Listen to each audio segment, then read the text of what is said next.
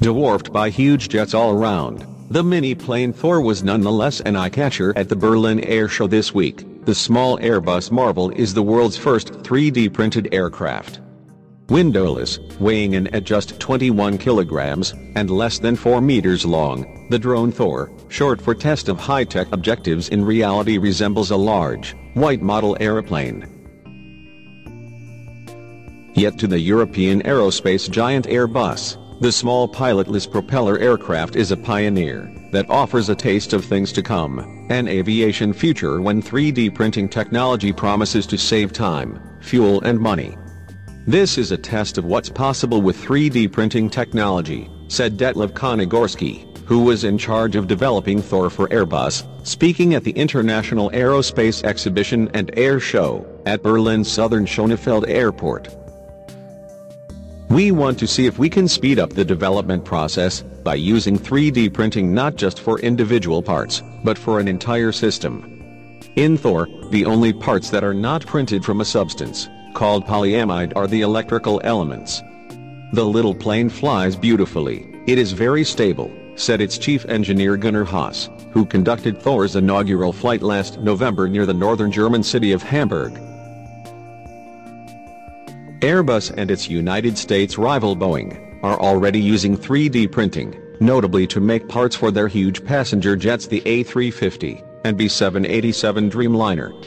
The printed pieces have the advantage of requiring no tools, and that they can be made very quickly, said Jens Hensler of Bavaria-based Hoffmann Innovation Group, which specializes in the new technology. The metal parts produced can also be 30 to 50% lighter than in the past, and there is almost zero manufacturing waste, added Hensler, who is managing director for Hoffmann Industrial Prototyping. The sky is not the limit for the technology. Engineers also plan to use it in space. The future Ariane 6 rocket of European Space Agency (ESA), set to blast off from 2020, is set to feature many printed pieces.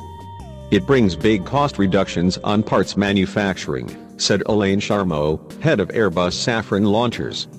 Partially as a result of this, the Ariane 6 may have half the price tag of its predecessor Ariane 5.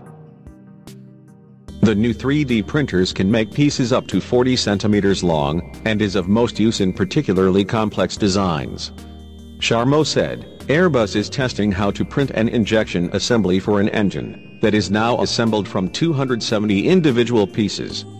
With 3D printing, it has just 3 parts, he said. Aside from the cost savings, 3D printing also promises ecological benefits, as lighter jets use less fuel and spew out fewer pollutants. To reducing carbon emissions in aviation, with air traffic expected to double in the next 20 years, the decisive issue is radical technical innovation in a relatively short time, said Ralf Fuchs, head of the Heinrich Böll Foundation think tank of the German Green Party.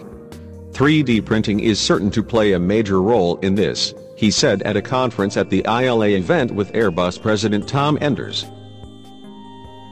The air travel industry is already convinced of the benefits, according to a survey of some 102 aviation sector players by German high-tech federation Bitkom. Some 70% of respondents believed that by 2030 aircraft spare parts will be printed directly at airports, and 51% expect that entire planes will by then be manufactured by 3D printing.